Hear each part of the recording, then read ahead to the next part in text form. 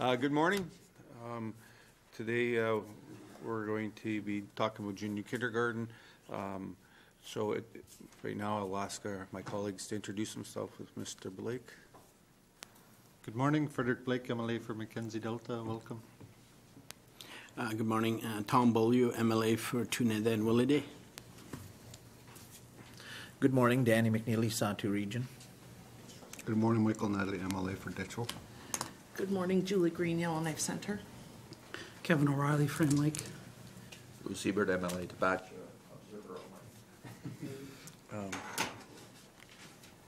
Kieran Testart, MLA for Cam Lake. On my left is Megan Welsh, is our researcher, and the gentleman that's handing out the placards is our clerk, Doug Showerty. My name's Shane Thompson. I'm the chair of the Social Development Committee and representing the Henday region. At this point in time, can I have somebody approve the agenda as presented? Moved by Tom. Any questions? All in favor? Okay, passed. Any conflicts of interest? None. So, the public hearing on implementation of junior kindergarten with the Honourable Alfred Moses, Minister of Education, Culture and Employment. At this point in time, Minister Moses, would you introduce your witnesses, your staff, and then after that, if you have any comments, as the process is we'll do the opening comments and then we'll do the presentation, then people will ask questions afterwards. Okay, thank you, Mr. Chair. I am pleased to be here today to discuss the implementation of junior kindergarten that's been undertaken by the Department of Education, Culture and Employment. To my immediate left is Ms. Sylvia Hayner, our Deputy Minister of the Department. On my far left is Ms. Rita Mueller, Assistant Deputy Minister of Education and Culture. On my right is Mr. Olin Lovely, the Assistant Deputy Minister of Corporate Services. Also joining us is Julia Mott, Senior Advisor to the Deputy Minister. Myla Page, my Special Ministerial Advisor. And Shelley Capralian, Director of Early Childhood and Learning. Before I begin my opening comments, I just want to appreciate all the work that the members have been doing in terms of working on implementing junior kindergarten. I know you guys have been bombarded with emails, probably a lot of discussions out in the public. I've been getting the same thing, both from yourselves as well as members of the public. We're trying to work on this to provide quality early childhood programming to all of our communities throughout the Northwest Territories. And I hope that after today's presentation, things will ease down a little bit and that we can start working on getting these programs out in place. At the beginning of the 18th Legislative Assembly, all members got together to discuss how we wanted to improve the lives of Northerners and what our priorities would be. As our discussions moved forward, one key priority that we identified was supporting quality early childhood development and implementing universal and affordable daycare. It was clear that junior kindergarten would move us a long way to achieving this goal. As we started to roll out junior kindergarten across the north, we realized that there were questions that still needed to be answered, and members asked us to address stakeholder concerns prior to moving forward. Over the past months, ECE staff have traveled across the north to as many communities as possible to engage the stakeholders and hear their concerns. I've also been hearing from Northerners, as have many of you, and I've met with several groups on this matter. We have heard that while there is widespread support for the concept of junior kindergarten, and all our research shows that children who have been through junior kindergarten are much more ready to learn than those who have not. Northerners are concerned about how it's going to be funded. I've heard the same message from the education board chairs and from yourselves as MLAs. Mr. Chair, my cabinet colleagues and I have taken a hard look at the financial resources available to us as a government during this period of fiscal restraint. As you know, we have many competing priorities across all departments, all of which have merit. I'm pleased to advise you that today, and I'm sure you've heard through the news, that this government will be providing an additional $1.5 million of new money to education boards to implement junior kindergarten. I've also directed my department to provide an additional $500,000 from within for further investment. On top of this, Mr. Chair, the government will pay for any school infrastructure changes required because of JK. As well, we will provide additional money to each school introducing JK for play-based resources for the children. This adds up to an annual investment of $2 million plus a one-time investment of $3.8 million. Will this cover the entire cost of junior kindergarten? No. Education boards will still have to fund $3.1 million from internal resources. However, I do believe, as do my colleagues, that with a budget of just over $150 million, and with the prudent and professional financial management that we know boards are capable of, that finding $3.1 million, or about 2% of their total budget, is absolutely achievable without impacting student programming. Mr. Chair, I've also heard from the Aboriginal Head Start and the Montessori program who are concerned that JK will adversely affect their attendance. My staff and I have met with these groups several times to provide them with information. We invited the federal government staff to meet with the Aboriginal Head Start staff to allay their fears that federal funding will be impacted, which the federal government have told them will not happen. We have assured Yellowknife parents who strongly believe in the value of the Montessori program that they are free to choose to continue sending their children there. We have said many times that junior kindergarten is optional for parents. But, Mr. Chair, there is a reality here for Northern parents. Montessori is only offered in Yellowknife, and not all parents can afford to send their children there. Aboriginal Head Start offers some excellent cultural programming, but is only available in 8 of our 33 communities. Junior kindergarten will be available in all communities and is free to all parents. It is a play-based curriculum. I'm sorry, Mr. Chair, but I also just want to emphasize again that it is optional for all parents. It is a play-based curriculum that will be delivered either by teachers or by qualified early childhood instructors. And, Mr. Chair, employing early childhood instructors is another change we have made after hearing concerns from the education boards that their early childhood staff are more than qualified to deliver the curriculum, even though they do not have a formal teaching degree.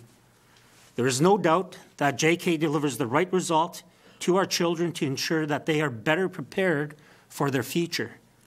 We have addressed the funding issue, we have listened to the stakeholders' concerns, and we have made investments and improvements because despite our government's fiscal reality, we believe, and I believe, that JK is the right thing to do for our children, our families, and our communities. And it supports the priorities of this 18th Legislative Assembly. Mr. Chair, with your permission, I will ask my Deputy Minister to provide you with a presentation that offers more details of our plans moving forward, and I'll be happy to answer any questions that members may have. And furthermore, Mr. Chair, we did have a meeting with all the board chairs and superintendents last week. I'm sure you guys have seen the communique. There was very good discussions on a number of issues. Junior kindergarten was one that was brought up. And I also believe that members have received some community profiles of early childhood programs in each of your communities that you represent. Some that offer Aboriginal Head Start, some that don't have any early childhood programs, and some that are doing a really good job offering junior kindergarten for the last year, 2 years, or 3 years. So all that information, we've been trying to be as open and transparent in getting that out to you guys as representatives for your respected communities, and also to let you know what kind of services are out there for early childhood programming. So with that, Mr. Chair, if you don't mind, I'd like my Deputy Minister, Ms. Hayner, to go through the presentation. Thank you. Thank you, Minister Moses. Ms. Hayner. Thank you, Mr. Chair. I believe you all have the presentation before you. Actually, myself, Rita, and Olin were all three going to do sections of the presentation. I will do the first several slides. Then I'll turn it over to Rita, and Olin will come in on the financial costing piece, and then I'll wrap things up at the end. Okay, Ms. Hayner? Just so when you make those changes, just direct it to me, and then we will move on to that person. Okay. So just because it's recorded properly. Okay. Thank you, Ms. Hayner. Thank you, Mr. Chair. So the first slide that you have before you, slide number 2, just gives you an overview of what we intend to cover for you today. As you can see, we want to give you some contextual information, give you a sense of what the benefits are of junior kindergarten, and end up obviously with information on costs and next steps and where we're going with implementation. Slide 3. As the minister referenced at the beginning of this assembly, members got together and set out their priorities. In response to these priorities, the GNWT put forward a proposed mandate that was ultimately agreed to by the assembly. Within that mandate, the GNWT identified that we will be undertaking the work necessary to implement free play-based care for 4-year-olds, otherwise known as junior kindergarten. On the next slide, why are we implementing junior kindergarten? You see the problem statement there on this page. What that information means is that a child without additional support and care may experience future challenges in school and society. The early development instrument has been shown to have tremendous predictive validity. That is, being below the threshold or cutoff in kindergarten has a direct relationship to children's scores in later grades. More precisely, those who are deemed vulnerable in kindergarten tend to do poorer academically in later grades. The EDI has also been shown to be a good predictor of adult health, education, and social outcomes. The number there on that slide, 53% of our children are behind in their growth and development, as demonstrated by the EDI. That is a most concerning figure, and obviously was quite prominent in determining some of our steps forward around the implementation of junior kindergarten. I just want to emphasize as well that junior kindergarten is not the only thing that this government is pursuing in order to address these poor outcomes for children. We are partnering with the Department of Health and Social Services around the development and implementation of an early childhood development framework. So our goal, the EDI questionnaire asks questions pertaining to 5 areas or domains of development: physical health and well-being, social competency, emotional maturity, language and cognitive development, and communication and general knowledge. And on the next slide, you will see an actual bar graph that shows some of the results for each of those domains. This slide shows the EDI results across the 5 domains for those 5-year-olds who attended junior kindergarten. That's the green bars, and for those who did not, that's the red bars. This data only includes those students who did not attend any prior licensed-based care. When we compared the vulnerability rates between those who attended junior kindergarten and did not in 2016, we see that those who attended junior kindergarten have lower vulnerability scores, or they were more school ready.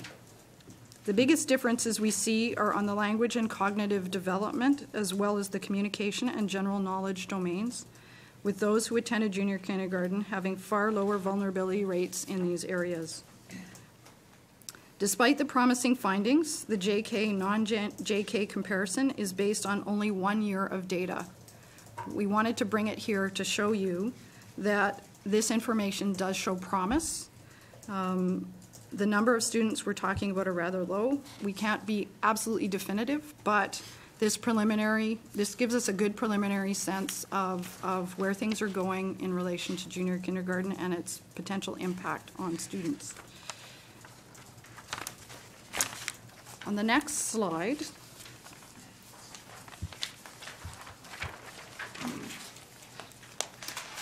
we want to give you a sense of what we view to be the benefits for junior kindergarten.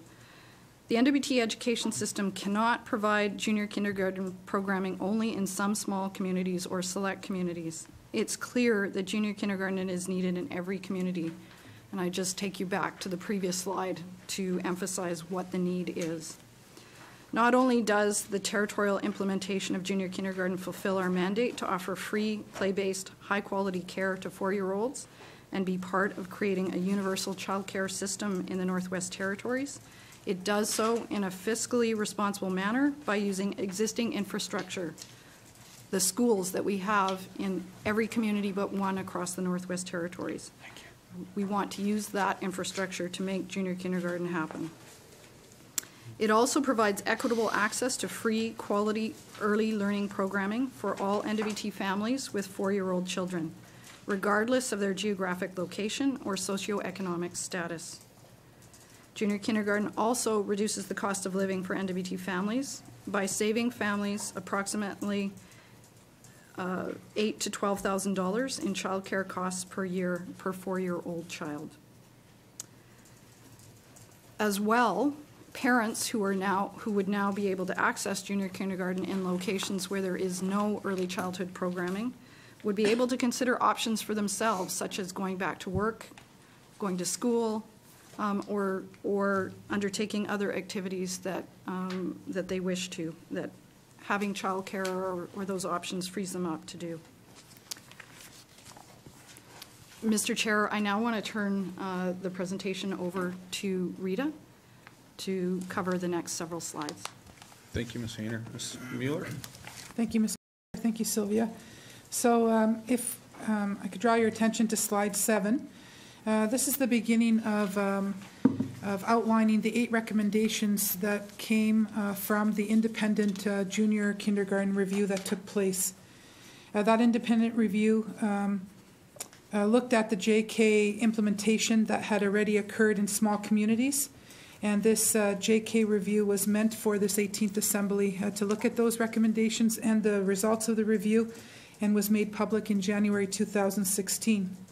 This review included consultation with stakeholders such as Aboriginal governments and including the Cleatchil government, their representatives, ECE Service Centre regional superintendents, and all of the regional early childhood consultants that work with licensed programs, Aboriginal Head Start staff, the Northwest Territories Teachers Association, superintendents of education, and as many parents, teachers, and school principals as the independent review staff were able to meet with or consult or send surveys to.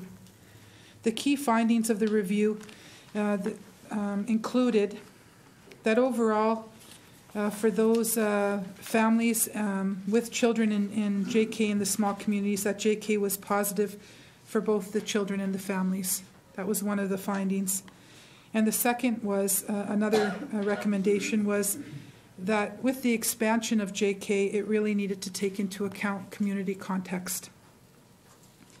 The review also made 8 recommendations regarding the territorial expansion of JK, including improvement for engagement, improved curriculum support and teacher training, ensuring a clear communication strategy was in place, and addressing the issue and concerns around funding. ECE has taken into consideration all of the review's 8 recommendations and has addressed each of these. Still on the same slide, as you can see from the first recommendation, that parents and educators basically collectively had a positive response to JK. This was seen as one piece in the change to improving overall education outcomes. Teachers and parents have described growth in their junior kindergarten children's or students' numeracy, in their literacy, and overall their development of healthy social skills while in junior kindergarten. The second recommendation, and one that we've taken very seriously to honor, is that in expanding JK, it must take into account the community context, the community's strengths and needs, and the existence of quality early childhood programs. So ECE is engaging with key stakeholders to build from those strengths and needs and to support communities with a territorial implementation plan JK will be implemented in every NWT community, but considering the community context will include working with schools and programs to support their decision regarding whether for each school, whether they'll offer full-day or half-day junior kindergarten programming, the teacher qualifications, again, either hiring teachers with a Bachelor of Education degree or having an instructor who has a minimum of a 2-year early childhood diploma from an accredited program. Also, looking at class size, configurations, and the specific needs of equipment and materials to run a JK program, a play-based equipment that's required, looking at infrastructure and the teacher training. On slide 8 are 3 more of the recommendations. The third one in recognizing that equity must be considered for the funding. In most cases, there was an acknowledgement that JK is a beneficial early childhood initiative, as early childhood programs are commonly located in schools for 4-year-old children.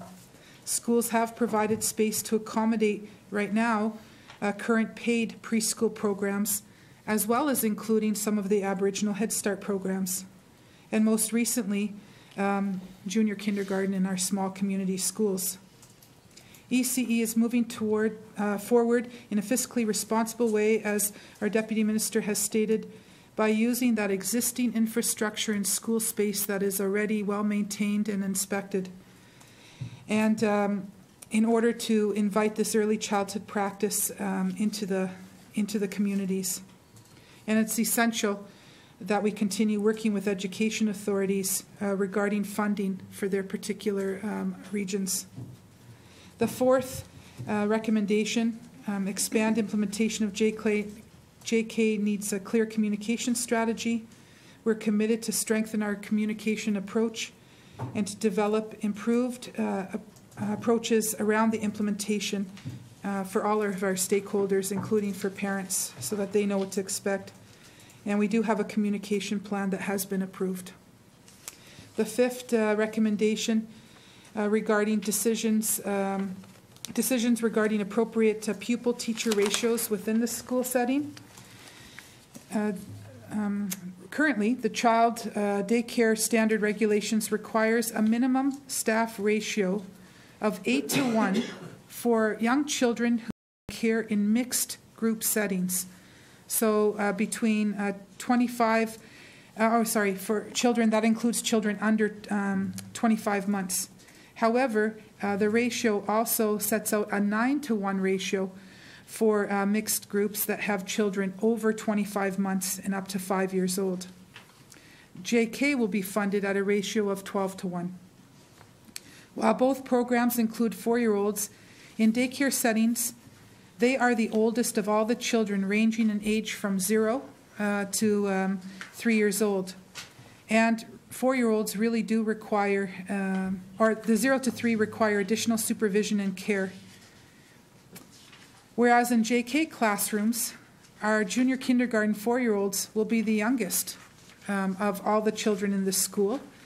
And in most cases, in small communities, they will be grouped with 5-year-old children as well. The 12-to-1 ratio also addresses the additional personnel and resources available in schools, such as having a principal, often an assistant principal. They have program support teachers, classroom assistants, and then other support staff, sometimes including counselors or other staff. Decisions regarding class size, the teachers that are hired, and the supports are made by the education authorities. It will be up to schools to allocate the funding to meet the needs of their specific circumstance, including how they arrange class size, their multi-grade classrooms where that does exist, and any kind of assistant or supports that are needed for those classrooms. On slide 9 are the remaining 3 recommendations. For the 6th recommendation, professional development and training are a key component to supporting junior kindergarten and kindergarten teachers. Ongoing supports have been made available and will continue to be available through a variety of methods, such as in-person, in-servicing and training, as well as teleconferences. There are already teachers delivering JK in 19 of our communities, and 20 starting in January communities will offer JK. As well, there are kindergarten teachers throughout the education system with well-developed skills in supporting children through play-based curriculum. We will build from these strengths to support other teachers in the delivery of junior kindergarten curriculum, including monthly webinars and in-person training that will occur this spring and also in the fall of 2017. Recommendation 7 talks about the curriculum and the teacher resources, and this NWT Integrated Curriculum and Implementation Guide has been revised based on the feedback that we received from teachers and principals, and it has been and renewed, including a much strengthened JKK Teacher Resource Guide. The whole curriculum is built from a culturally appropriate play-based philosophy, and additional supports and materials have been added to help teachers implement the curriculum to meet the specific needs of students in their community. And as our Deputy Minister has already stated, every single one of our kindergarten classes will be receiving one-time funding to purchase play-based equipment specific to 4 and 5 years old. And the last recommendation, that the GNWT needs to engage multiple stakeholders in a process, again, based on the findings of the review. Engagement since the review was released started in May of 2016, and it will continue until the end of this month. To date, engagement has included stakeholders such as licensed early childhood operators, Aboriginal Head Start staff, JK and K teachers and school principals, education superintendents, and the Northwest Territories Teachers Association. Thank you. Thank you, Ms. Mueller. Mr. Lovely. Thank you, Mr. Chair. So the JK strategy for implementing junior kindergarten across the Northwest Territories, we have listened to what our stakeholders have said, and we've made some adjustments to how that is going to roll out. So the first item there that you will see is that it is going to be free, and it's going to be at the discretion of the parents to enroll their children. As mentioned previously, the funding ratio for JK teachers will be 12 students for every instructor in that classroom. Staff must have a minimum of a 2-year diploma in early childhood development from an accredited institution or a Bachelor of Education degree. It'll be up to each of the education authorities to determine what qualifications they will have in that classroom. And finally, the major change that we made is that the program can be full day or half day so as to not interfere with existing community programs, and will be at the discretion of the local DEA. This will ensure that any negative impacts to other operators in the community will be mitigated. If we turn to slide 11, the estimated cost for the implementation of junior kindergarten is $5.1 million. There is financial flexibility within the education system. The current legislation requires that we fund at a minimum ratio of 16:1 PTR, and that we fund in schooling at 15%, sorry. Currently, based on our 15-16 enrollments, we currently have a PTR of 13.4:1 and an inclusive schooling percentage of 17.1. So we're well above what we are required to fund by legislation. Despite this, we will still be injecting $2 million to help offset the cost of the implementation of junior kindergarten. However, this will mean that there will be changes required at the schools, such as class size and makeup, and possible reductions to authority administration. It also may mean staffing adjustments and changes or limitations to the number of offerings of non-core courses. Consistent with the previous rollout that we did for our 19 communities, we will provide additional funding of $15,000 per JK classroom to help purchase equipment and resources to support the JK program. This will include things like water tables, sand tables, and other play-based equipment. If we move over to slide 12, we've finalized our enrollment numbers for 16-17. And this is important because every single year, education authorities' funding will go up or down based on enrollment numbers. So in 2015-16, the enrollment was 8,100 FTEs. The new enrollment figures in 16-17 see an increase of 540 new students to 8,600 FTEs. So this increase is made up of two components. The first component is that there are going to be 447 new junior kindergarten students within the system. In communities with JK, the enrollment is based on the actual enrollment for this fiscal year, or this school year. For communities where JK hasn't been implemented, we are projecting 90% of the kindergarten figures. This is based on the experience that we had with the 19 communities, and we feel that this is a good forecast.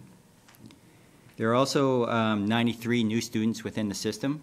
The cost of those students is $1.3 million approximately. We're not asking education authorities to fund that internally. We are going to come forward to the Legislative Assembly and through our forced growth process to seek that money to help offset the cost. So the figures that you'll see will incorporate the $1.3 million or do not incorporate the additional funding.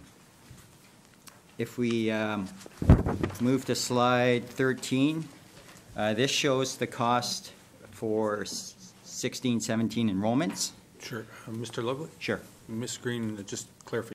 I see it in small print here. Sorry to bother you. Okay, sorry, Mr. Lovely. Proceed. Thank you, Mr. Chair. So based on new enrollments, with a projected 447 new JK students, the cost to implement, as I mentioned previously, is $5.1 million. The difference between the ongoing and the net change is what we're asking education authorities to fund internally. That will be $3.1 million. The net impact of these changes, because of the way we're going to roll this out, is that we will see funding for 17 new FTEs across the education system. There are some changes because, as we see throughout the system, enrollments will fluctuate. For example, in Decho, 40 students are no longer within the system. They've moved out or have graduated. So in some education authorities, the funding will go down, and in some education authorities, the funding will go up based on enrollments. Slide 14 is the how we plan on funding JK. Originally, when we had decided to or proposed rolling this out, we had looked at funding teaching staff at the midpoint, but because as an education system as a whole, it would provide us with the savings that we would have, but because some authorities have teachers with a significant amount of experience, they're paid on the higher band of their pay grade. So they would be asked to cover a significant amount of those costs, whereas in other areas, the teachers have less experience and they would have those savings. So because we're segmented as a system, that wasn't a feasible approach. So what we did and what we were asked to do by the education superintendents was just to look at the staffing tables.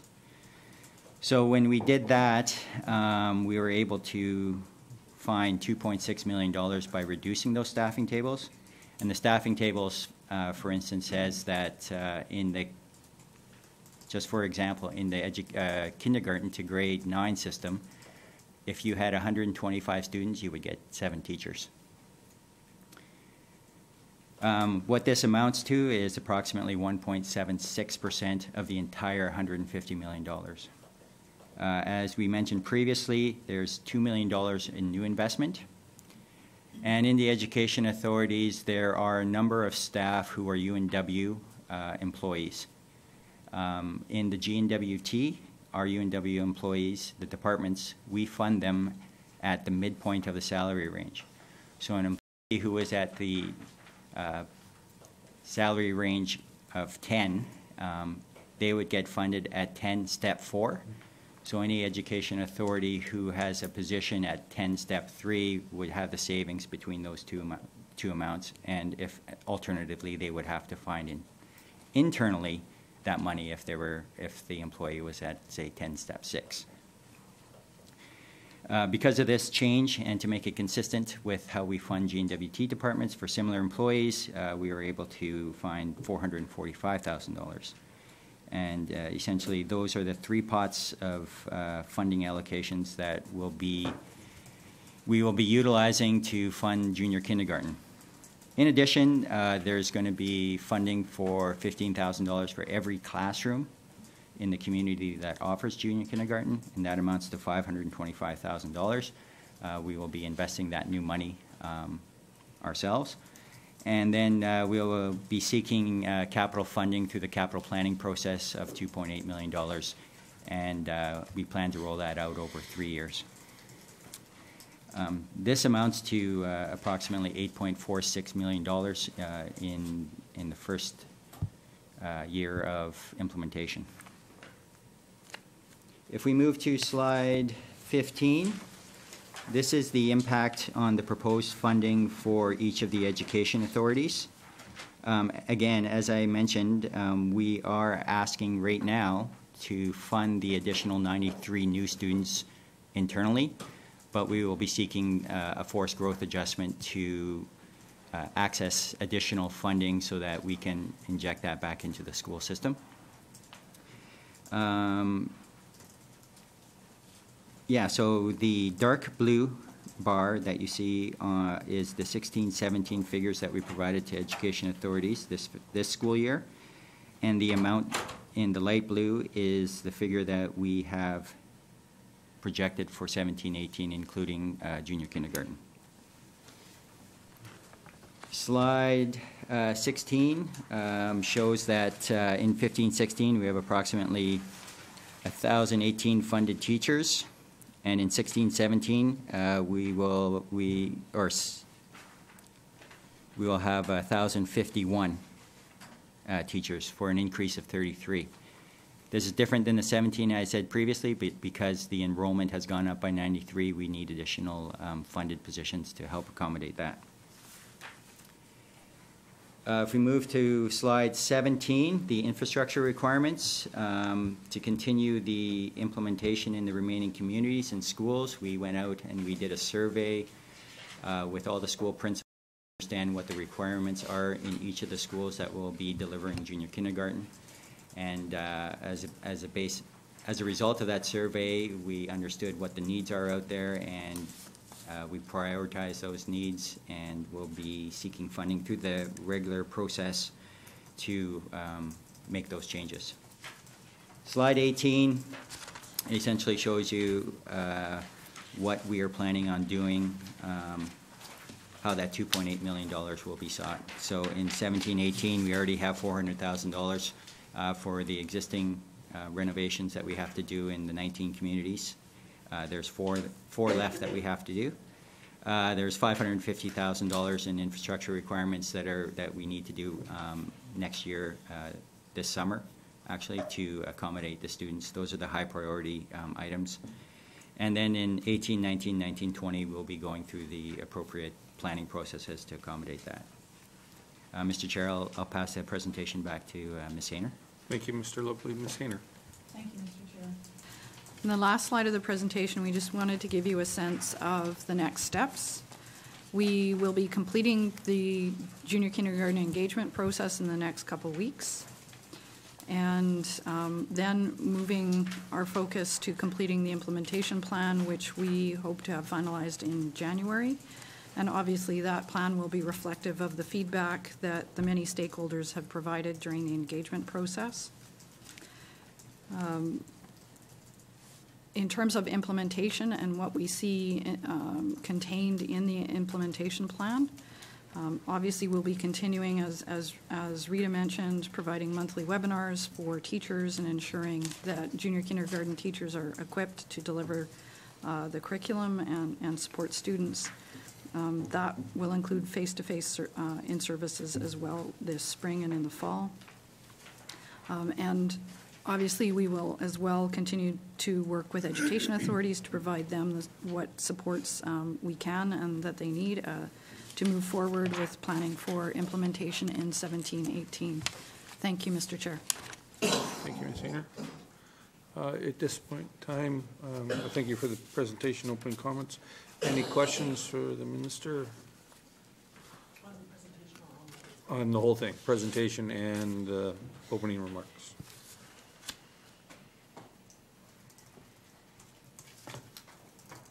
Well, I have a few dozen, but I guess the first, oh, you do? Sorry. No, you go ahead, Danny. Well, first Mr. McNeely, just wait. Thank you, Mr. Chair. First of all, I'd like to thank the Minister and all the staff on providing me with the information, same as the others, on an overview per region, then providing the downfalls or problems, then coming up with a financially supported, despite the fact that we're going through some physical challenges, addressing the need, and now showing us an implementation plan. Hopefully the resources are going to be there in the future to keep this carried on. I see a lot of value in it. In some cases there I visit the Sahtu communities and I get drawn away from this little classroom that's way over onto the side, and now that I think about the building downtown Toledo, for example, I see a lot of merit having seen the plan here and visualizing it back in Toledo. So I'd like to thank the Minister and your staff for what I think you're doing a good job. Thank you. Okay, thank you, Mr. McNeely. I'll take that. Minister Moses. Yeah, thank you, Mr. Chair, and appreciate the comments.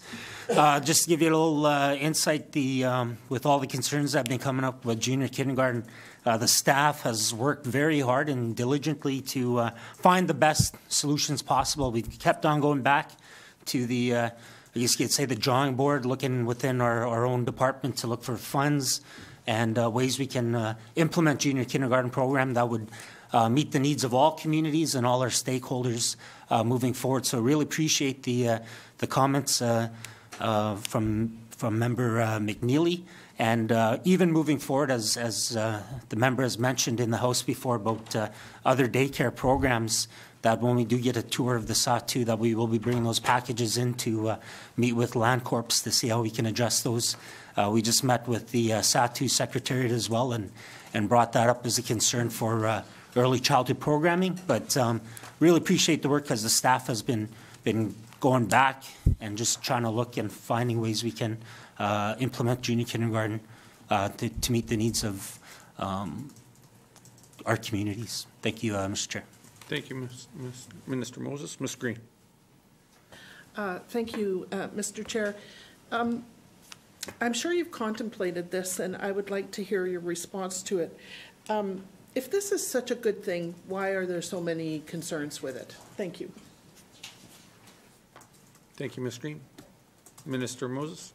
Thank you, Mr. Chair. And if you look at the one slide there that students went through junior kindergarten and ones that didn't, I believe it was on slide 5, we're seeing some really good results in terms of the 5 domains that are measured under the EDI.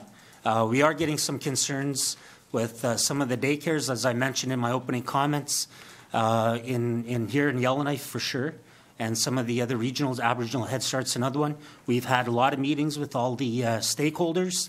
We have 19 communities right now that are offering junior kindergarten program. 20 coming up in the new year. That's going to be about 60, somewhere around 64% of our communities that are going to be offering the program. So we are hearing concerns, and we tried to address them as best we could, and that's why we're here today to show what our implementation is. Thank you, Mr. Chair. Thank you, Minister Moses. Ms. Green. Thank you, Mr. Chair. Where is the money that GNWT is putting towards this program coming from? I hear it's coming internally. Which program pot or pots is it coming from? Thank you, Ms. Green. Yeah, well, Minister- 1.5, sorry. Minister Moses? Yeah, $1.5 million of that is new money. And then we looked within our own department and found another $500,000. I'll go to Mr. Lovely for the details on the $500,000. Thank you. Thank you, Minister Moses. Mr. Lovely. Thank you, Mr. Chair. As part of the ERI, we were able to reduce the scope of work on a number of the projects, and we were able to find $500,000 annually. It just stretches out the length of the project rather than compressing it over a shorter time period. Mr. Lovely, could you explain what EIR is? Oh, sorry, Mr. Chair, the Education Renewal Initiative. Okay. And in terms of the capital, we'll be seeking that funding through the regular capital planning and O&M processes. Thank you, Mr. Chair. Thank you, Mr. Lovely. Mr. Tester. Thank you, Mr. Chair. Sorry, I was just seized on that last response. On the capital needs assessment, with the addition of essentially a new grade and new students, what I have heard from school boards is this is pushing up the capacity issues in many of our schools here in the capital. Has the department taken that into consideration, that school capacity ratios are going to be increased with the addition of a new grade?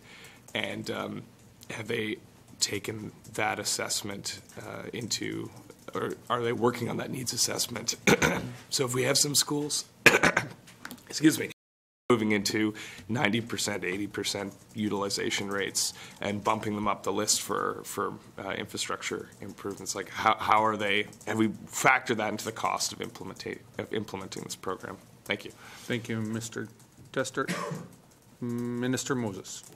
Thank you, Mr. Chair. And yes, we did look at the enrollment rates right across the board. In our legislation, when a school gets a capacity of 85%, then we look at making any kind of either adding to the school or making the renovations that are needed. Right now, there's a couple schools that we do need to talk to. I know YCS is one in particular in terms of utilization rates and looking at the schools on how we can distribute the enrollment rates between the schools. But we will be meeting with all the schools to address their needs and looking at utilization rates, which we usually do regardless of adding junior kindergarten. Thank you. Thank you, Minister Moses. Mr. Tester. Thank you, Mr. Chair. Both of the schools in my riding have expressed concerns about utilization, and that this implementation will push their rates up. So I appreciate the department's looking at that. I do think that needs to be a consideration of the implementation, because it will drive costs. My second question, Mr. Chair, is how does the minister respond to comments that have been made by the school boards that essentially the government is asking school boards and DEAs to run 13 grades with a budget for 12? And we've heard that's partially funded, and the rest needs to come within. But how does the minister respond to that criticism of the implementation? Thank you, Mr. Chair. Thank you, Mr. Tester. Minister Moses. Thank you, Mr. Chair. And as I mentioned, we did have a meeting on Friday with all the school board chairs and the superintendents in terms of looking at a whole bunch of education concerns and needs. And we do fund our education authorities over $150 million. So as I mentioned in my opening comments, that I do believe that our education authorities can work together to look at finding that extra $3.1 million from within in terms of administratively looking at where they can have that input without affecting other programs. And as Mr. Lovely said before, looking at some of those non-core programs that some of the schools and authorities also offer. Thank you. Thank you, Minister Moses. Mr. Blake. Thank you, Mr. Chair. Mr. Chair, in my riding, I get you know, a lot of mixed messages. I mean, from the schools, I know they are eager to take on junior kindergarten. But then we have two communities as well that have Head Start, both Fort McPherson and Aklavik, and you know, the Head Start operators are worried that JK will affect the funding of Head Start because they are noticing that the attendance is going down because parents are bringing the children to JK, and you know, they just want to be assured that JK will not actually affect their funding. Thank you. Thank you, Mr. Blake. Minister Moses. Thank you, Mr. Chair, and I appreciate all members as we've been trying to roll out junior kindergarten, that you've been getting a lot of concerns from whether it's Aboriginal Head Start or other daycare providers in the Northwest Territories. We did meet, as I mentioned, with Aboriginal Head Start. Canadian Public Health Agency of Canada has mentioned that their funding will not be impacted. We actually fund junior kindergarten or Aboriginal Head Start as well, and that funding will not be impacted as well. Places like Fort McPherson, we're looking, as mentioned, at half-day or full-day junior kindergarten. In McPherson would be great to have, you know, Aboriginal Head Start in the morning and then junior kindergarten in the afternoon, be full-day early childhood programming for families. So, and we'll be up in McPherson in the new year, so we'll definitely look at trying to have a meeting with the Aboriginal Head Start folks. Yeah. Thank you, Minister Moses. Mr. Blake. Thank you, Mr. Chair. That's actually what's happening right now. You know, they go to junior kindergarten in the morning and then Head Start in the afternoon. But the other thing is with the ratio that's a little higher than, like, it's 12 to 1. I know it's come up in Aklavik, for example. There's a concern that, you know, there's a need for assistance, you know, even if we have eight children, because, you know, in some communities, you know, we have children with either Down syndrome or FASD, you know, that need little extra assistance, and you know, the principals know the community and they know the needs that they're going to have in the coming year, and you know, I'm hoping that we could assist them. Thank you. Thank you, Mr. Blake. Minister Moses.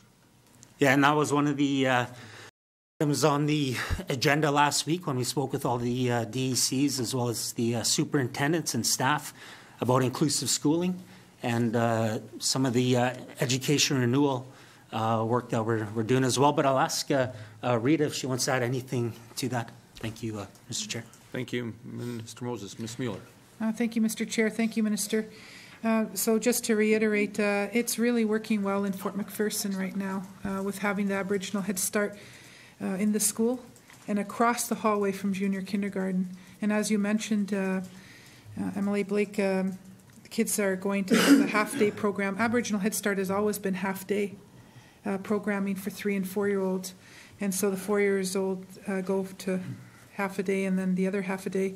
And what they're finding is that parents really like that opportunity.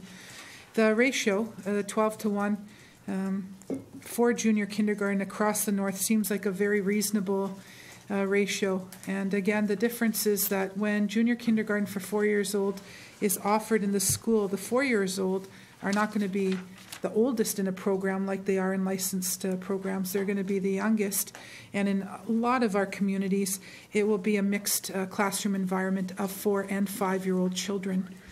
And what a school has as an advantage is that they have a tremendous amount of other supports that a licensed early childhood program doesn't necessarily have, such as, you know, principals, highly trained teachers, support staff, and access to other services as well. So to address your concern about little ones coming in at 4 years old into JK with needs, we know that that's definitely a reality everywhere across the Northwest Territories, but we're confident that the school system will be able to support their needs.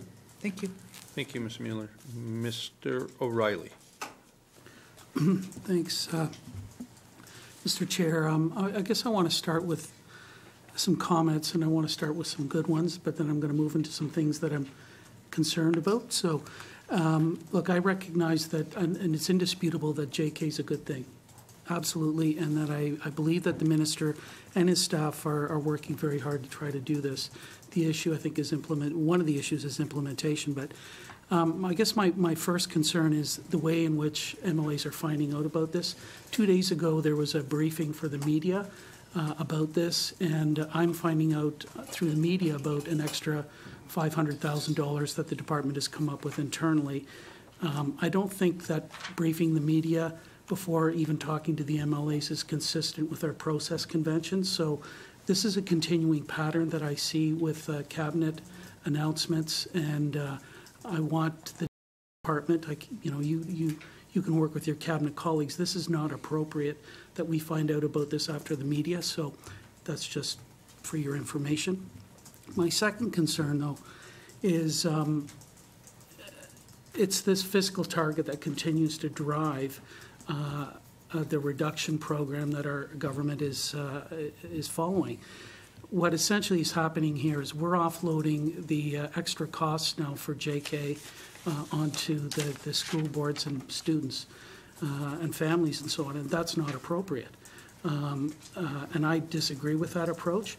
So I'm wondering what can the minister and the department do to look at ways in which we can come up with the extra $3.1 million or another portion of that so that we're not offloading our fiscal reduction targets onto the school boards. Thank you, Mr. Chair. Thank you, Mr. O'Reilly. Minister Moses. Yeah, thank you for the comments. Appreciate the communication concerns. This was the only time we could get before committee in terms of the scheduling. We did want to make sure that we briefed all the board chairs and the superintendents before doing that media release. And so we didn't get out to the media at all until after we met with the superintendents to give them the information, then the board chairs. And unfortunately, this was the only time that we get before committee.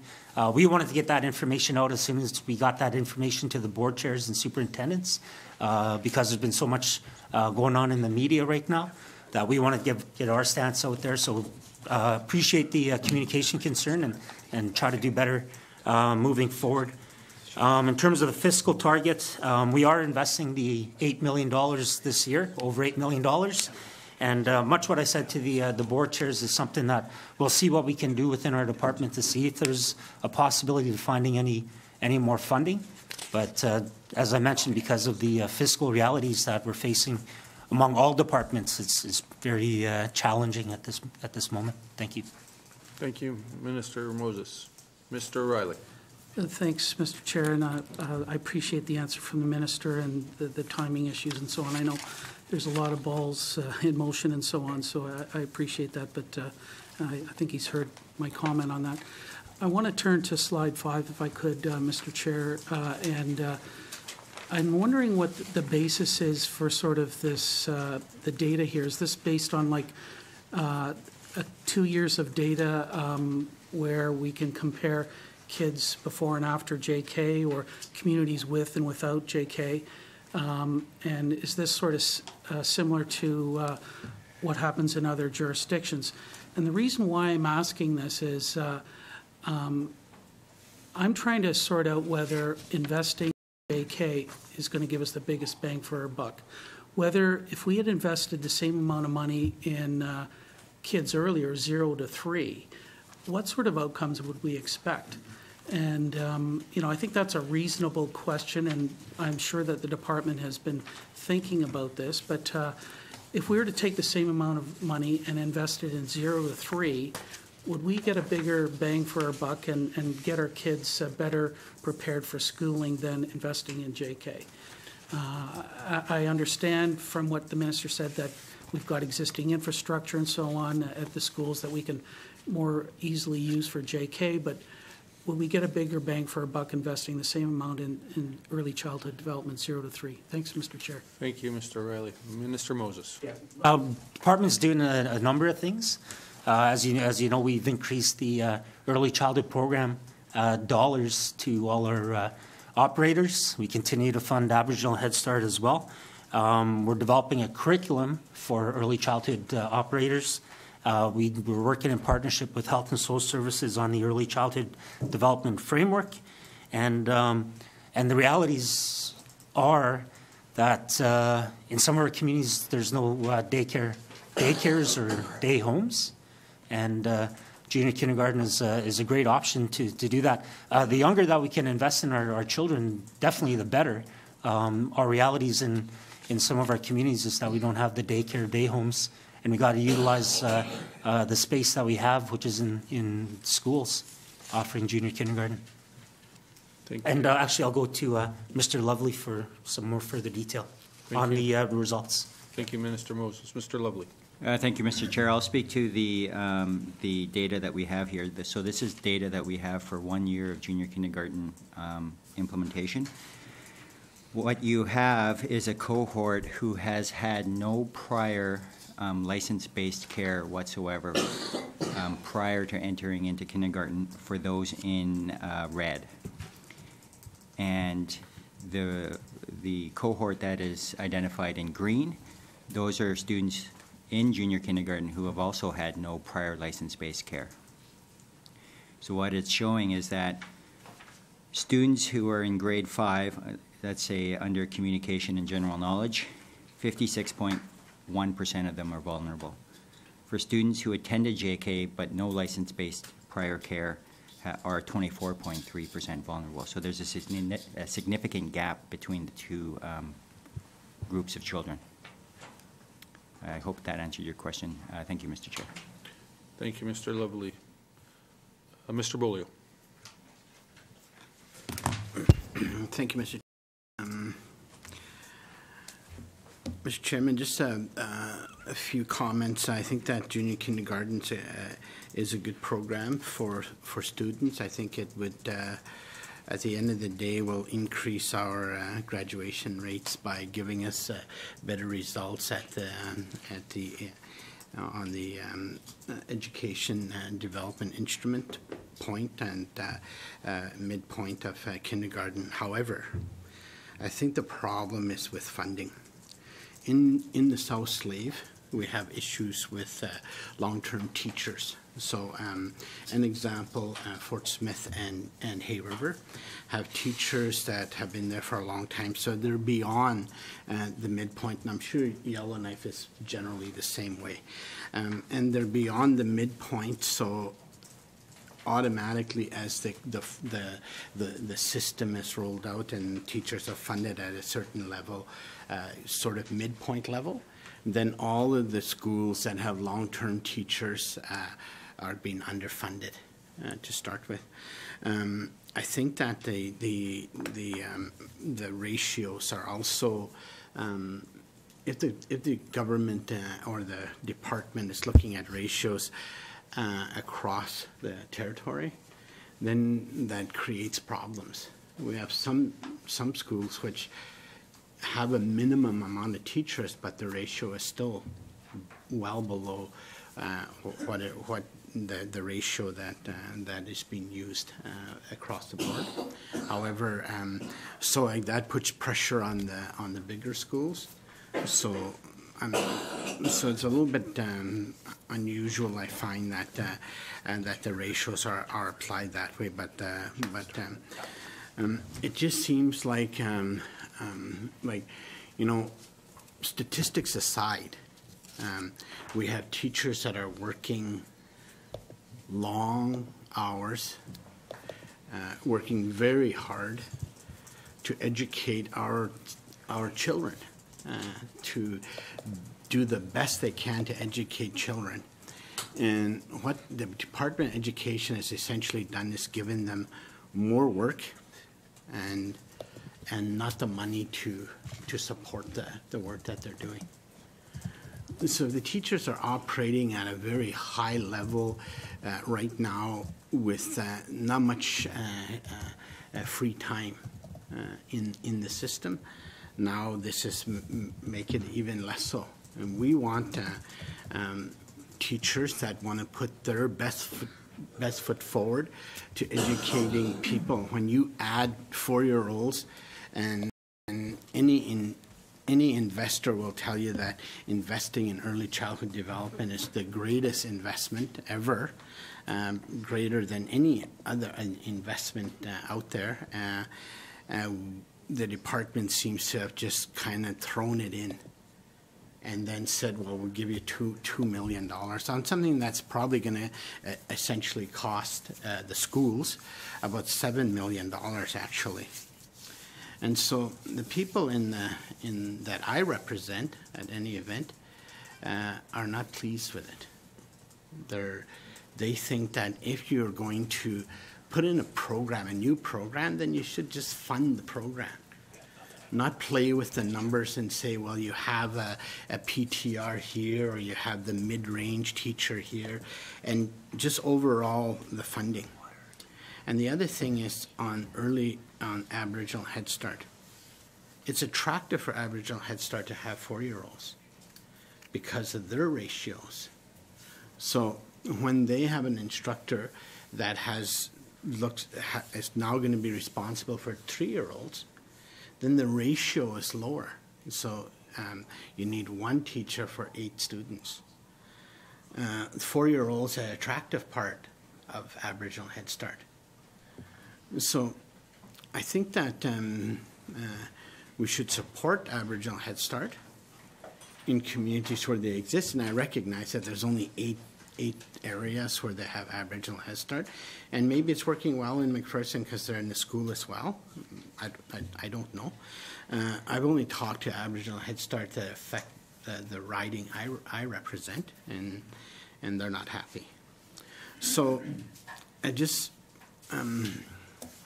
on paper, I think these things sound okay, but I think realistically, I think we just need to look at it and say, if it's a good program, then let's put our money behind it. I mean, I think this government should, as a government overall, we would support the communities to say there's more money needed in order for us to fully and properly implement junior kindergarten. And so we can't implement junior kindergarten, that's true. With $2 million, that can happen, right? It's going to happen. But if you want to implement it properly and you want good results down the road and you want happy teachers and happy school boards, then we should fund junior kindergarten. And I think that's what the problem is. We're just, we're using statistics, and statistically, right across the territories, when you use all, 8,100 students, and you apply the pupil teacher ratios to it, then all of these things fit, but that's not that cut and dried. So as far as the people I've talked to, I would have to say that they're very concerned, and like I said, two of the bigger communities in the South Slave that are mostly affected, and not my riding, but they are in the same school education council, so it impacts everyone because they're responsible for the whole region. And that is the fact that their long-term teachers are not being funded at the long-term teacher rate, so their pay is beyond what the formula calls for. Thank you. Thank you, Mr. Bolio. Minister Moses. Yeah, a lot of things in there. In terms of the funding, we are contributing $8 million this first year. Talked about the ratios. We're legislated to fund at 16 to 1. We currently fund at 13.4 to 1, so we're actually funding above our legislated ratios. Inclusive schooling as well. I know there's a lot of concerns out there for students that need that extra assistance. We're legislated at 15% for inclusive schooling, but we're funding at 17%, so there's extra dollars out there to assist. And that was one of the discussions we had on Friday with the board chairs, was around inclusive schooling and how do we address that. I know that teachers the workload is a big concern of them. I've been attending some of the LRO meetings in the regions, listening to the representatives that are speaking on behalf of the teachers in the schools. And they just did a collective agreement with the 100 hours of personal time. So, I mean, that was a big thing. And I do understand the point that Member Boley was trying to make in terms of that all schools are different. And when you look at statistically, that 13.4 ratio doesn't apply to all schools, and the utilization rates that were brought up earlier with junior kindergarten implementation will be funding 17 new full-time employees to address that as well. And with Aboriginal Head Start, a really great opportunity to provide half-day JK and half-day Aboriginal Head Start, which will result in a full day of early childhood programming. And one thing that we're also doing is we're developing an accountability framework for all education authorities to ensure that dollars that we are sending to the authorities are being spent and making our authorities more accountable as well. And I'll go to my Deputy Minister in case there was anything there that I missed. Thank you, Minister Moses. Ms. Hayner. Thank you, Mr. Chair. I just wanted to clarify on the funding and the reference to the use of the midpoint. We are going ahead to change the funding formula and using the midpoint for UNW employees, but not for teachers. Teachers will continue, those positions will continue to be funded as they have been, which is based on the actuals from the year previous. Thank you, Mr. Chair. Thank you, Ms. Hayner. Mr. Boley? That surprises me. I thought I actually heard otherwise just now from Mr. Lovely on how the midpoint worked, that when you get funded at a certain level, he used the analogy of somebody that's step 10-4, that's where they're being funded, but if they were getting, if they were a teacher that was at step 10-3, that there would be extra money there. So that's what I understood, and also understood that from that should probably be communicated to the education councils, at least in the South Slave, because they think that in fact I just got an email from them on that exact item on how the funding was. So if teachers are being funded at the rate that they are at, so the senior guys are getting funded at the top of the scale, that's great. But that's not their understanding, so that's okay. The 100 hours of instructional time, I'm not personal time for teachers. I'm not 100% sure of how that works because I'm not a teacher. But I do understand that there is a certain amount of work that a student has to do during the year in order to advance to the next level.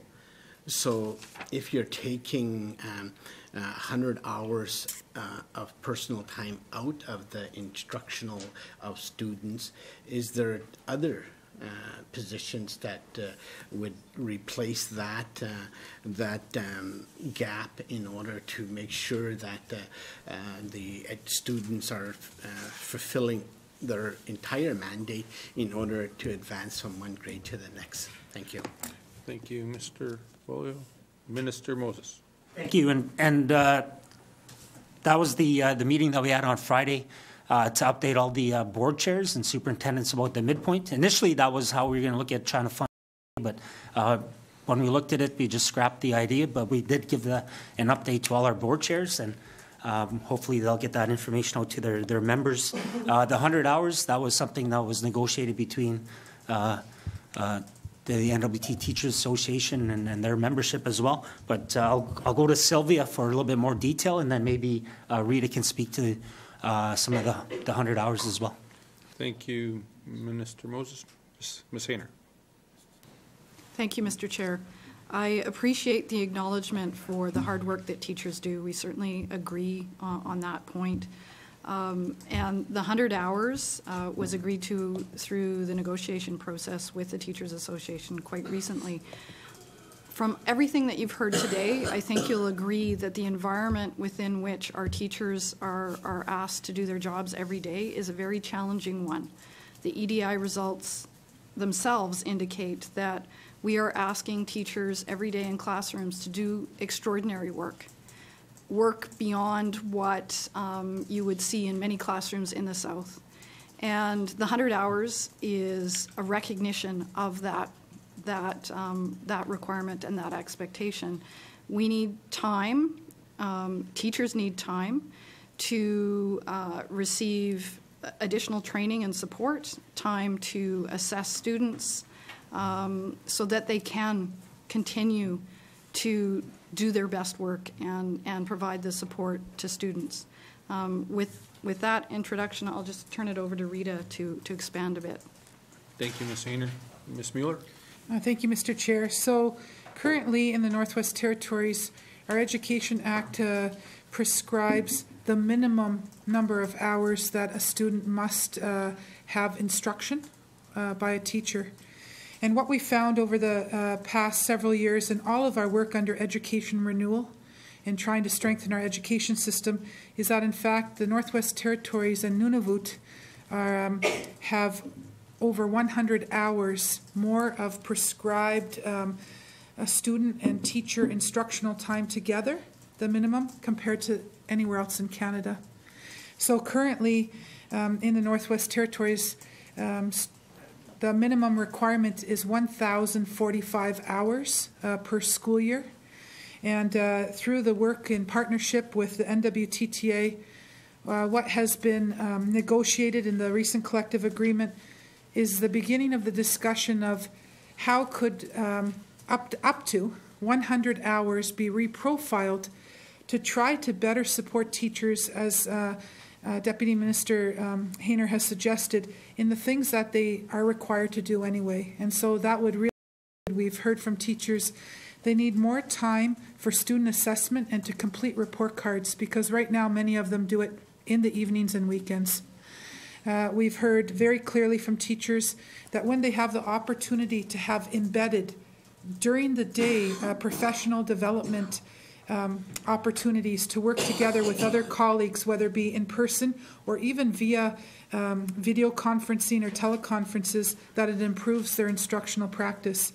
And so that really is the goal, and to address MLA Bolio's concerns about, not compromising the hours that students need. Really, in partnership with the NWTTA, what we're trying to do is to have a balance and to make it more in line with the rest of Canada, first of all, but also to ensure that however those 100 hours are reprofiled, that in fact it helps strengthen teachers' instructional practice so that when they are with students, the quality of education is improved. That's the overall goal. Thank you, Ms. Mueller. Mr. Nutley.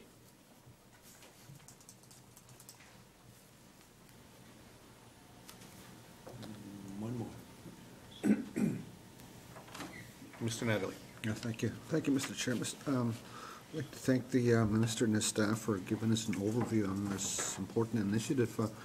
I realize the significance of this initiative in terms of being rolled out, and it's been a long process, I think, over the past 4 years or so in the previous 17th Assembly, so I kind of understand the significance of the rollout. But, I think what we've seen is some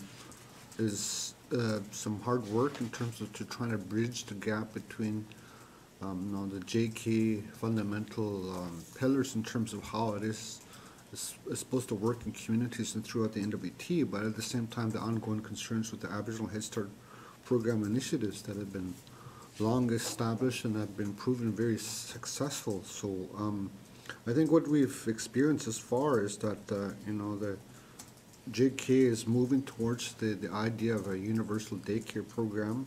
It's been studied, there's a recognition of need, and it's a major shift at the community level. And what we've seen thus far is it's supposed to have been rolled out, but because of the concerns, we had to kind of backtrack and reflect upon just how it is that the concerns are supposed to be be at least mitigated or else maybe at least addressed. So, and I'm trying to understand just the concerns that are ongoing. For example, you know, my understanding of the ongoing concerns from the Aboriginal Head Start perspective, the program has been in existence for the past 20 years. As I said, it's proven very successful. It involves communities, parents, and culture and language. And, you know, the proponents and supporters of the Aboriginal Head Start initiative, you know, are basically seeing this program initiative that's been established for the past 20 years, helplessly seeing the program being stomped over. And that's what it is. And unfortunately, that's still the ongoing concerns. And, you know, and as we roll out this JK initiative, the unfortunate reality is that within maybe the period of maybe 4 or else maybe 2 years, the 8 Aboriginal Head Start initiatives, and these are federal initiatives, with and they're going to end, and you know, and that's the concern. So, I want to know. Most recently in Fort Providence, there was a meeting there. What was the purpose of the meeting, and what was the understanding left from your officials in terms of trying to work with the communities to sort out these issues? We'll see. Thank you, Mr. Hadley. Minister Moses. Thank you, Mr. Chair. And I do understand the concerns. Specifically with Fort Providence, it's always been a big concern coming from there. Our discussions with Canadian Public Health Agency of Canada, they mentioned that they're not looking at expanding Aboriginal Head Start to any of the other communities. So right now it's only in 8 communities right across the north. Our focus is on 33 communities, and we want to provide programming in each one of those communities. And we got to give everybody an equal chance and an equal opportunity to take on this early childhood programming, junior kindergarten. Our Assistant Deputy Minister, Ms. Mueller, was in Providence, so I'll get her to speak to the meeting and the purpose of the meeting and what came out of it. But from my understanding, was a very good meeting. Thank you, Minister Moses. Ms. Mueller. Thank you, Mr. Chair and Minister. So yes, I did have the privilege of being in Fort Providence last Tuesday for a public meeting. The meeting was suggested, to have a public meeting was suggested by the Aboriginal Head Start program manager from Fort Providence, who thought that that would be the best forum to discuss, you know, the merits of both Aboriginal Head Start and junior kindergarten. And so we had just an incredible turnout. About 45 parents came to that public meeting, and it was 2.5 hours long. And there was a lot of good discussion. But also who attended that meeting was the principal from Degas School, as well as the superintendent of education for the Decho Divisional Education Council. So in a takeaway, what did I leave with? I left with the incredible, I was very moved, as I always am, for the passion and the commitment that Aboriginal Head Start have in providing this service in their 8 communities, no different in Fort Providence. And they've been doing so for nearly 20 years. I took that away. I also took away the fact that JK means to them change, and change is scary. And we're asking them to break a habit or a program delivery that they've had for 19 years and to rethink about how they can provide services to younger children.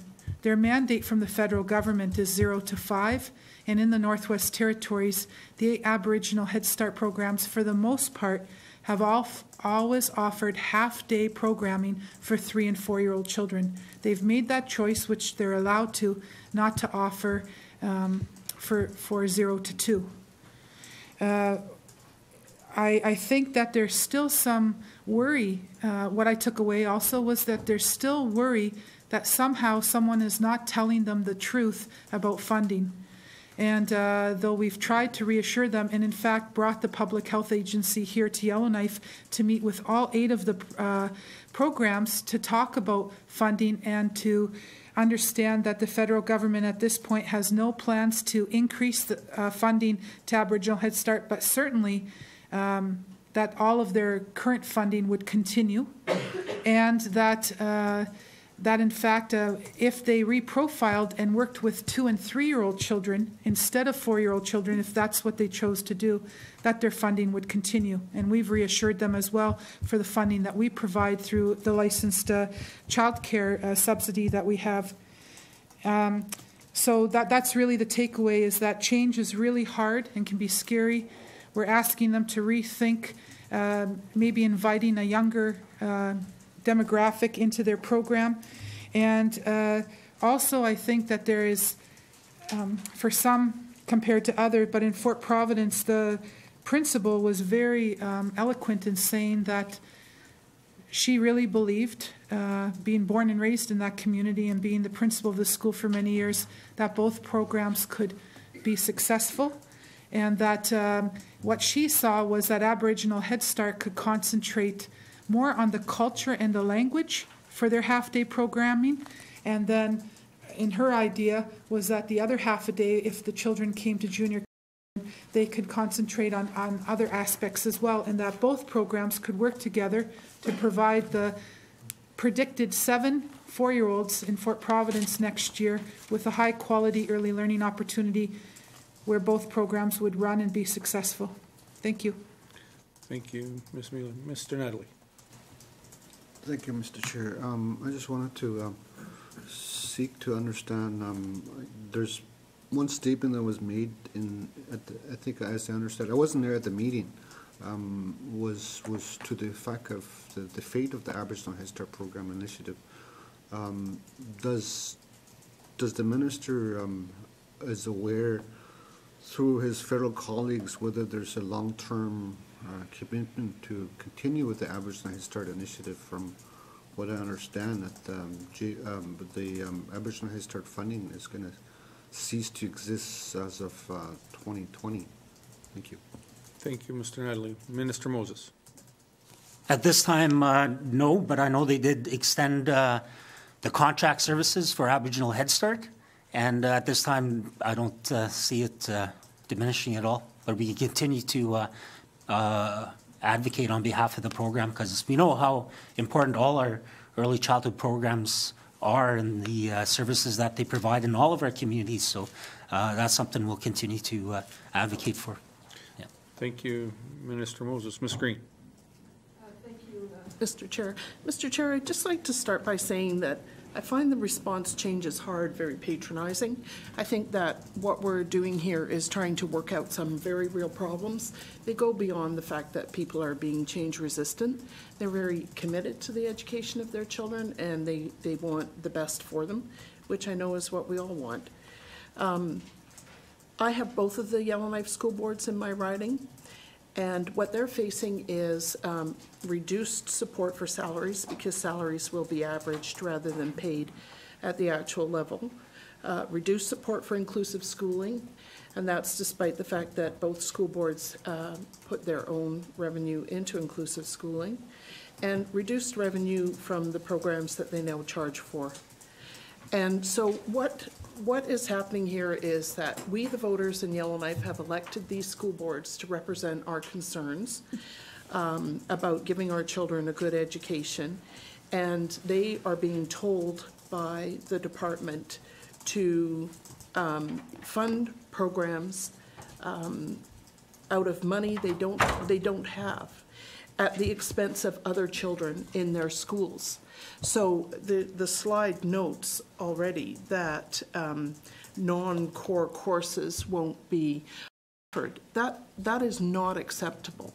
We can't have a school system that is oriented in its funding and outlook to JK at the expense of the other grades. And 2% cut to their funding by asking them to fund JK out of their own money is not acceptable. So the very real problem here, which has still not been addressed, is how this program is going to be funded. We don't need any more platitudes about what a great program it is, what good things it does for children. That is not a point I've heard anyone argue about. But I haven't been satisfied in hearing that this program will not be funded at the expense of other children, at the expense of the school boards providing other programming, and at the expense of children who need inclusive schooling, which unfortunately is a very large number. And so I challenge you, instead of just shouting louder and trying to distance the dissent, to really engage in those issues of why, of how you expect this program to be funded. Thank you. Thank you, Ms. Green. Minister Moses. Thank you, Mr. Chair. And as we mentioned with the salaries, the midpoint, that was taken right off the books in terms of looking at funding. Initially, it was looked at as an option to get the funding, but that was, we looked at it and we knew we couldn't do it, so that was out. Inclusive schooling, as I mentioned, we met with the board chairs last Friday, as I mentioned to Member Bolio, that we're revisiting that. It was a big concern from the board chairs and superintendents, so we're looking at that and revisiting it in terms of the work moving forward. I still gotta say that we're legislated to fund the authorities at 15% for inclusive schooling. We're funding our school boards at 17%. And you look at some of the developmental concerns within those domains, within the EDI results, and if we invest in our early childhood programs, as that bar graph showed, even though it's just the one-year statistics, we're going to start seeing some positive results that will hopefully deter some of the funding that we're putting into inclusive schooling. Core programming, we got to look at what we're providing in terms of what courses are needed for students in the NWT, and also look at what we're mandated to do in the 18th Assembly, and that's provide early childhood programming. But we are engaging with all the authorities moving forward. I'll go to Mr. Lovely in case there's anything that I might have missed. Okay, thank you, Minister Moses. Mr. Lovely. Thank you, Mr. Chair. I just wanted to further clarify Minister Moses' statement. Each school authority is funded at the average salary for their teachers from the prior year, so we are not funding teachers at the midpoint. The second thing I wanted to clarify was that, yes, the schools will be losing revenue from not offering the preschool programs to 4-year-olds, but that is going to be replaced with government funding, which is substantially higher per child than they would receive from parents. Thank you, Mr. Chair. Thank you, Mr. Lovely. Ms. Green? Thank you, Mr. Chair. Mr. Chair, I understand the answers, but I'm still not satisfied that a school system that I support with my taxes, that I elect trustees to run, is in a position to take on this extra year of education without more support from the department. Further, my concern is that if it isn't properly funded, the results will not be as encouraging as we all hope they will be, because there will be too many compromises to get to that point, so everything will be done at half speed. The report, the review of the junior kindergarten, asks you to consider that one size does not fit all. And to be perfectly honest, I haven't heard any acknowledgement of that point at all. What I've heard, first of all, was that it was going to be introduced when and to all schools, and now here we are struggling with all the detail that should have been put out in the first place. So I don't accept the premise that the department is following that the minister is following the recommendations in this report, and I still remain very concerned that JK will be introduced on the backs of the other students. And I realize that's a comment and not a question. Thank you. Thank you, Ms. Green. Minister Moses, do you wish to reply, or we can go on to? Yeah. We've been hearing those concerns. We've been engaging with the authorities. YCS already offers a 4-year-old program, as I heard Mr. Lovely said, that when it becomes junior kindergarten is a free play-based program, that when it is offered, the funding that the department gives will be more than what they would have received from the parents that pay for the program itself.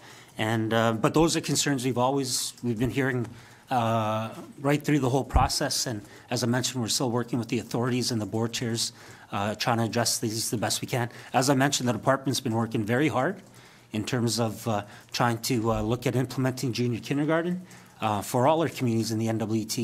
And there are challenges, and but you know, we are here today to talk about what we have come up with. Thank you. Thank you, Minister Moses. Mr. Bolio. Thank you, Mr. Chairman. Mr. Chairman, I just wanted to correct myself on when the talking about what the South Slave Education Council did relay information to me on their concerns of funding, but it was not teachers. I apologize for saying teachers. Their concern was admin staff and UNW staff that were being funded at midpoint, and they had a lot of long-term staff, then that was causing a bit of underfunding in those areas. So I just want to clarify that. But I got an email correcting me, so thank you. Thank you. Ms. Hayner? Thank you, Mr. Chair. Thanks, I appreciate the clarification. As was referenced earlier, that approach for funding at the midpoint for positions that are within the UNW bargaining unit is a consistent approach across government, and departments currently manage within that kind of an approach, and we would expect that you know, there might be some challenges, but that it is a manageable a manageable situation for the education authorities. Thank you, Mr. Chair. Thank you, Ms. Hayner. Any other questions?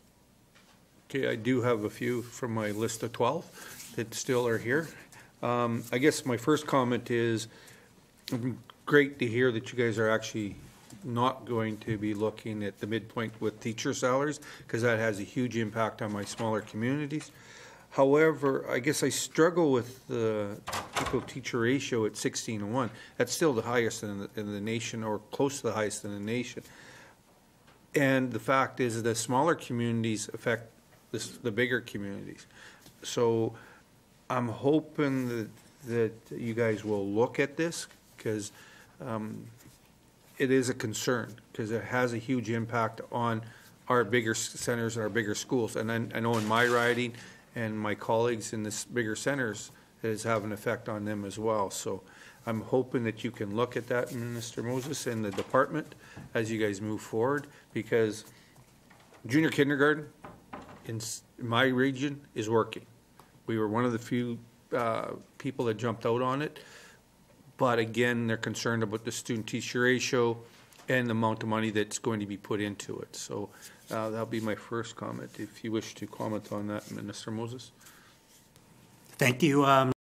The same issue was brought up at the board chairs meeting on Friday, and we did inform the chairs that we will be looking at the PTR and getting back to them. As well, Superintendent from the DHO did speak very highly of the junior kindergarten program that's been run in the communities as well. So it was brought up, and we did discuss it with the board chairs. Yeah. Okay, thank you. I'm just trying to synchronize my questions, because like I said, I have a whole bunch, but I guess my next one is just in regards to the development of language. In regards to language, I've heard a lot in my writing that it's important for people in the smaller communities, especially if we're going to develop a language, we need to keep our kids at home. Now this here is being implemented. So what is the department looking at when it comes to the development of language with the junior kindergarten that do not have the Aboriginal Head Start? Because we've only have 8 programs, and we hear of the success of there. And my colleague talked about Fort Providence, you know, how they worked it. So how are we going to be able to help develop the language? with the implementation of this. Thank you.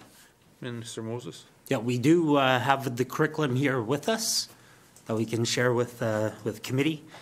We also are developing an official languages plan that addresses some of the work that's being done by our Official Languages Board and Aboriginal Revitalizations Board. That plan should be coming out in the new year, and hopefully they'll table it during the next session. But I'll go to Ms. Mueller if she wants to discuss anything about our curriculum that we have for junior kindergarten. Thank you, Minister Moses. Ms. Mueller. Thank you, Mr. Chair. Thank you, Minister.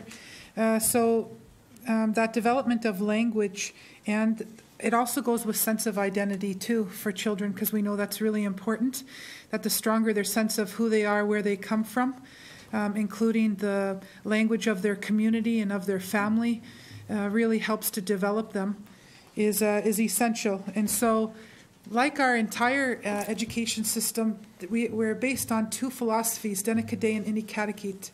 And those philosophies suggest that our entire education system, JK to grade 12, needs to really reflect the students that we serve.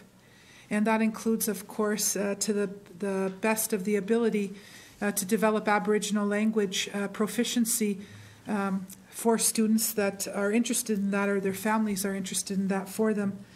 One of the things that we're doing right now in the DECHO, also in partnership with the University of Victoria through our education renewal for the past 2 years, and I'm sure you're familiar with it, Mr. Chair, having some real success in looking at how a whole school supports development by training teachers, and not just language specialists, but also working with principals and other classroom teachers to support language development for all the grades. So that's been a pilot project the past 2 years where we're getting very hopeful results.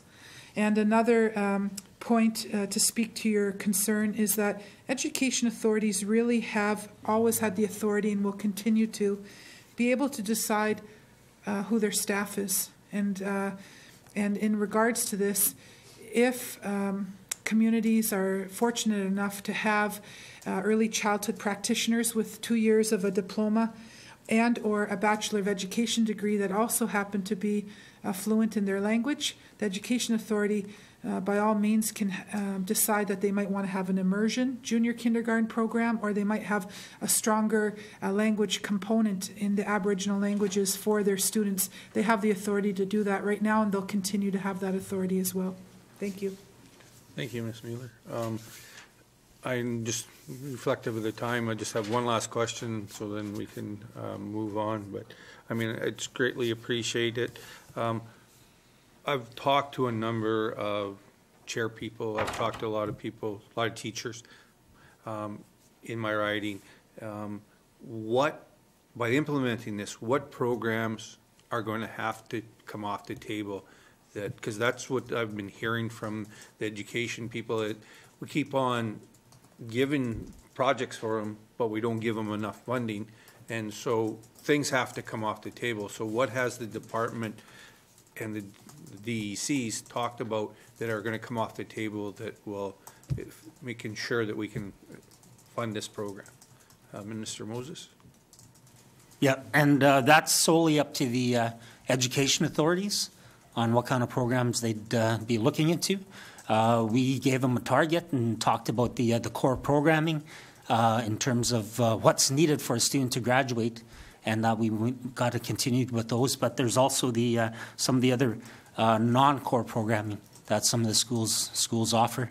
But like I said, it's totally up to the education authorities to look into that. Okay, thank you. At this point in time, I would like to thank Minister Moses and his staff. Oh yeah, and tomorrow night we will be having public hearing on a number of groups that wish to present to us, so that will be happening tomorrow night at 7. So just so you're aware, and your staff and the public is aware that we'll be doing that at 7 tomorrow night. So we're trying to get more information as we move forward on this. And that decision was just made yesterday because of the influx of people requesting to have the meeting. we're using every spare minute we can have while as we're here in town. So again, we thank you very much for coming. We thank the general public for attending. And if you have any closing comments, Minister Moses, you may please do so. Yeah, thank you, Mr. Chair. I do appreciate the questions and the dialogue. Anybody that was around during the 17th Assembly understands the complexity of junior kindergarten. We've seen some of the results here today in terms of the 5 domains of development and having that 1 year of junior kindergarten, how it's impacted some of our most vulnerable, and how it's a positive thing. My staff's been working very hard, as I've mentioned, and I look forward to hearing the results from tomorrow night's meeting. I'm pretty sure we've heard them all already. We've gotten letters, we've gotten emails from all the MLAs pretty well. And yeah, moving forward, I'm just hoping that as we move forward that we can keep the best interest of our children and our families and our communities that need early childhood programming, so that we can give the best start to our children for the future. And that's a focus of this mandate. It was a discussion during caucus, and I strongly believe that and look forward to moving and working with committee. Thank you, Minister Moses, and I have to echo your acknowledgement of your hardworking staff and the teachers. But all government workers and non-government workers are working towards this for our children. So I appreciate the hard work you guys are doing, and thank you very much for coming in and meeting with us. Thank you, and we'll close this public meeting. Thank you. And we have a social development.